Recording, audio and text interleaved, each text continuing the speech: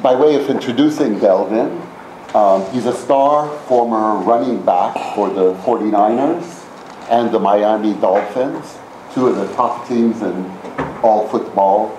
He set several important records, several of which remain unbroken. Early on, Delvin excelled as an athlete. He was a high school All-American, first team. He got a scholarship to University of Kansas, which he describes as the Harvard of the Midwest. And in 1974, he was drafted by the 49ers on the second round. He was extremely successful as a professional football player. He set 4 49ers records, including the season rushing yards with 1,200 yards, 34 carries in a game, etc. He was then traded to the Miami Dolphins, working with Don Shula, a very famous coach, where he set their single-season rushing record with 1,258 yards. That record stood for 25 years. He was the first player in NFL history to rush for 1,000 yards for 2 different teams.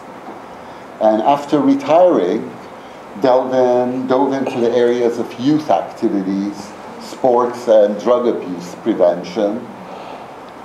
He did an organization called Pros for Kids, where he would bring professional players and have them engage directly with young at-risk children, oftentimes in the ghetto.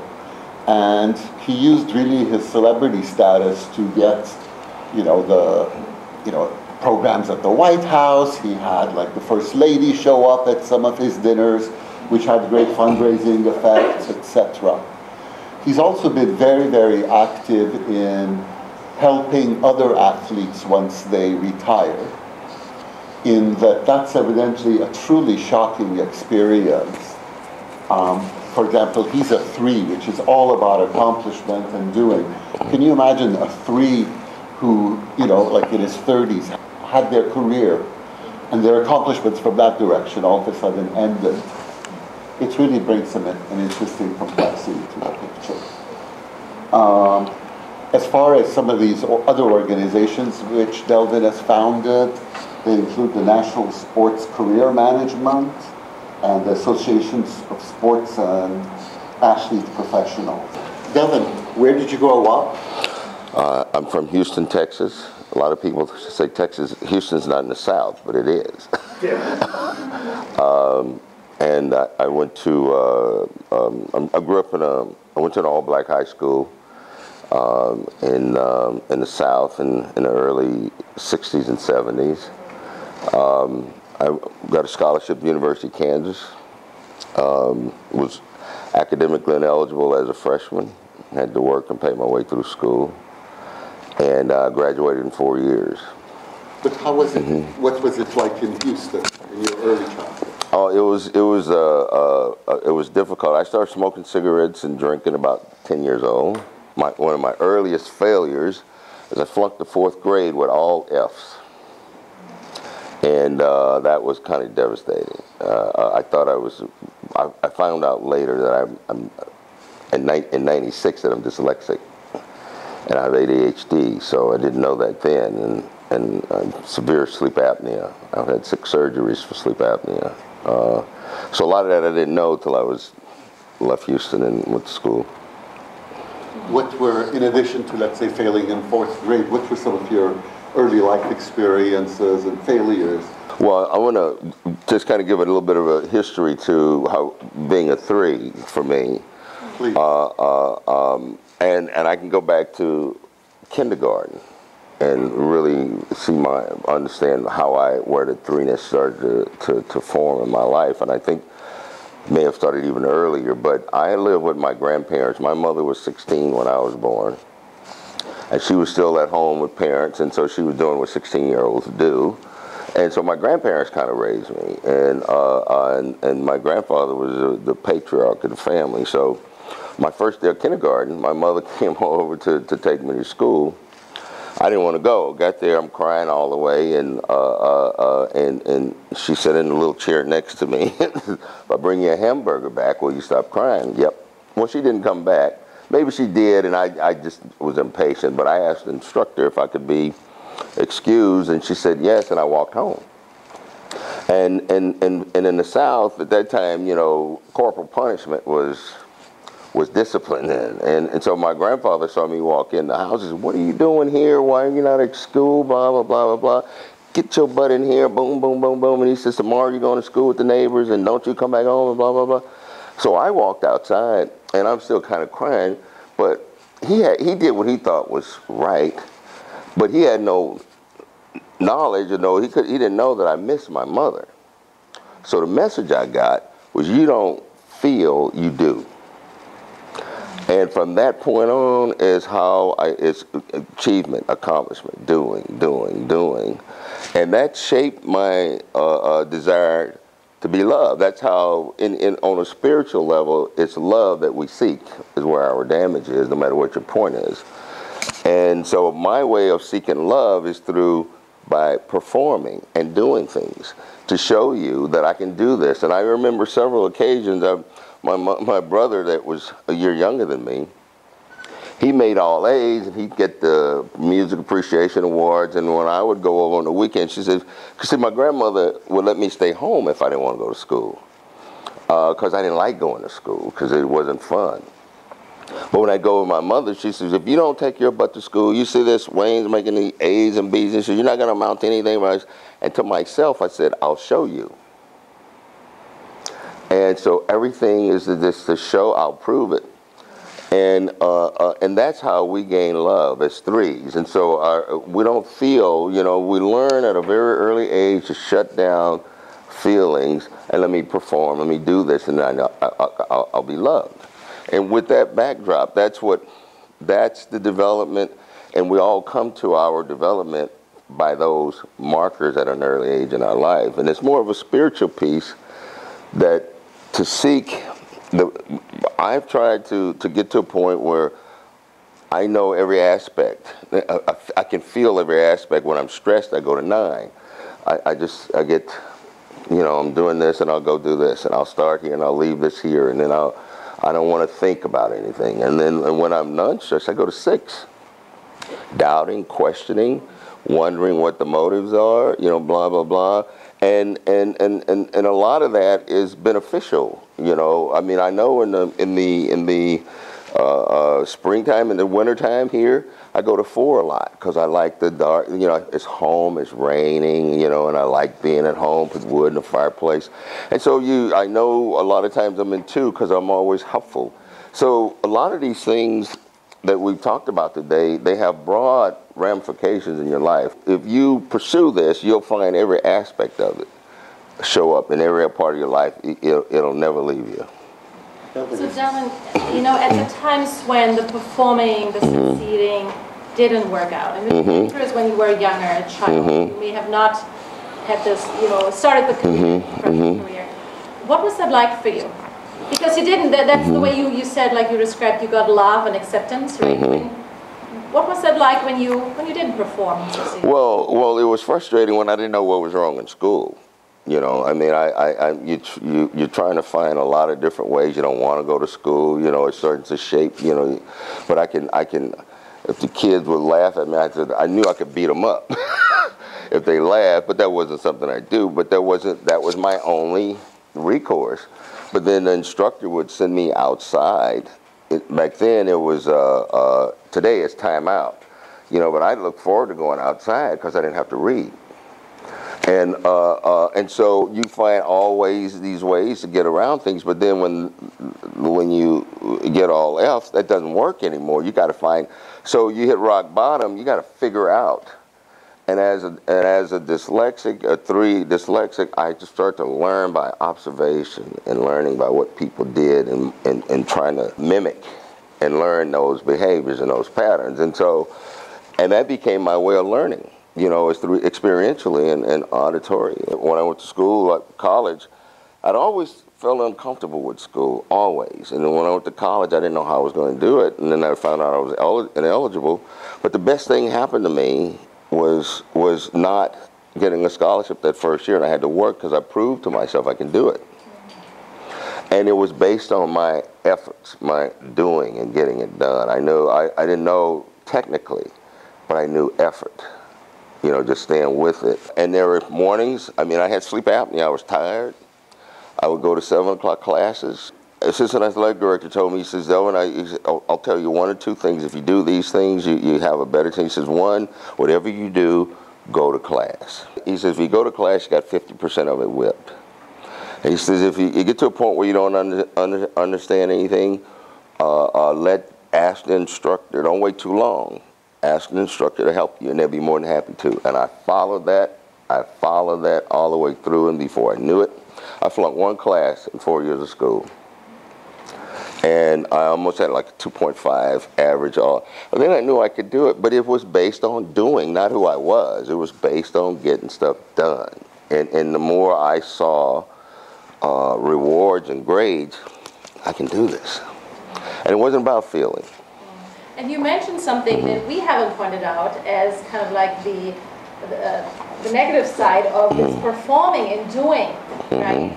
You said exhaustion at some point. Well, it's exhaustion in you don't, you almost want something to happen to lay you down because you want on your own.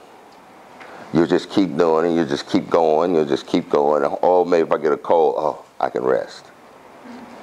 You know, until you learn to look at every aspect of your life, that feelings is very important to who you are.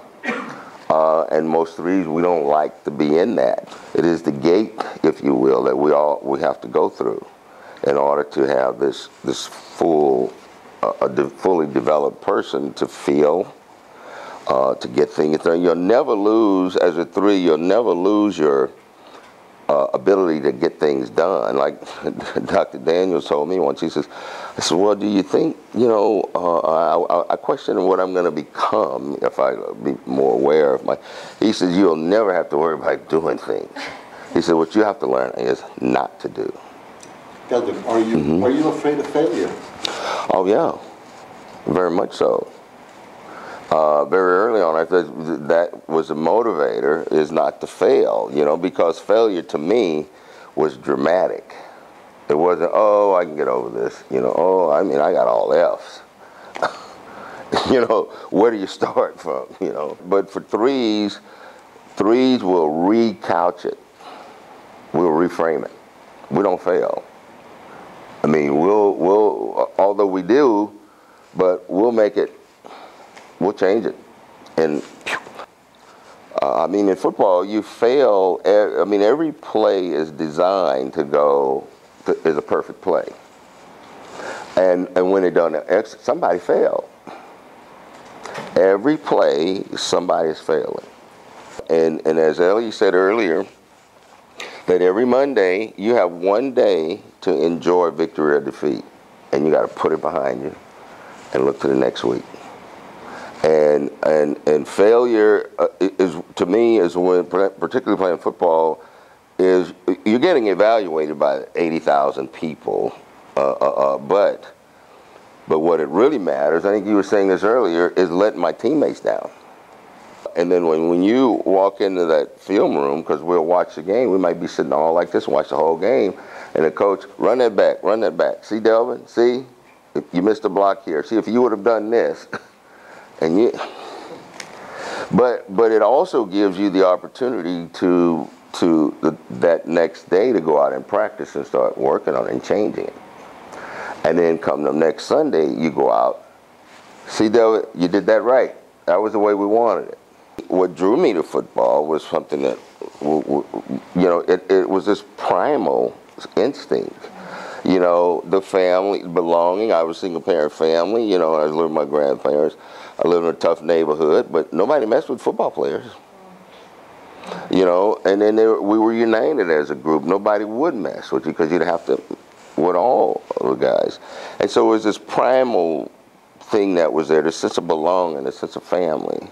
Almost a gang, it sounds. Yeah, it is, in a sense, a gang. Any organization, this is somewhat of a gang, but you belong to something. That's somewhat the same theory in gangs. And so I've had I'm getting ready to have both of my hips replaced. I've had 21, it'll be 21 surgeries in my lifetime.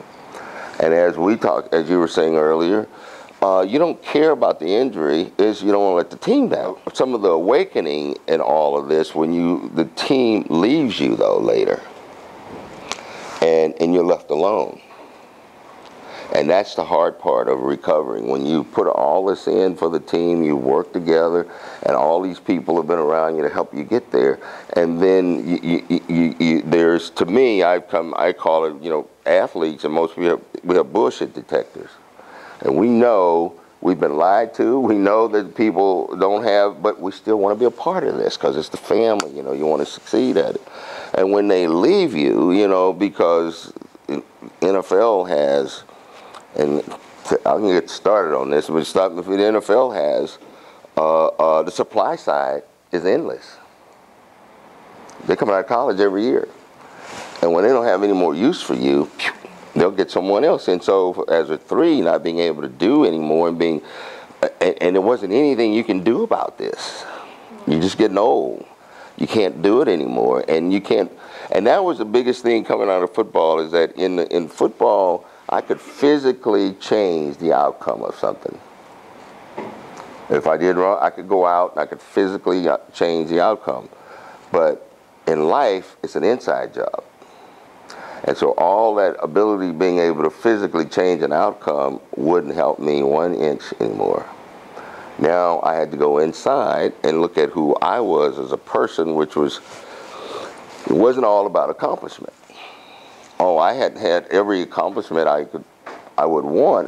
You know, you reach the apex of it. Now what? So Delvin, going back, just a quick question, and actually 2 related questions. One, when you were playing football, how did you recenter after losing a game or really doing less personally?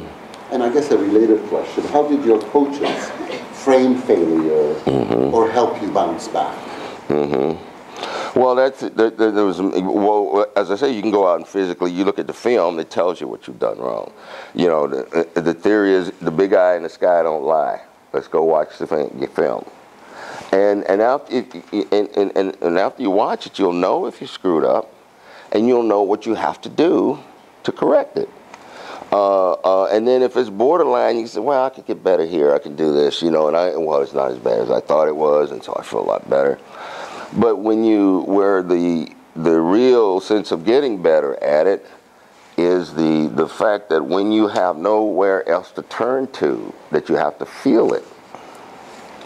You know, I screwed up.